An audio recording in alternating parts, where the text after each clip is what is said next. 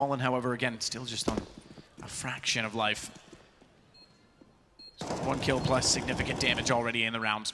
Olaf's taking significant damage. So he goes down to 21. And Kerrigan's able to triangulate and push Fallen back. He had nowhere to go, but out in the open, this was not an option. It was Tonko.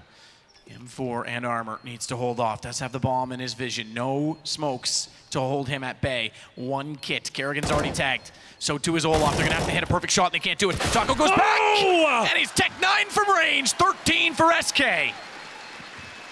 He's done it again. It's Taco stepping up every single time. 14-3. The second round.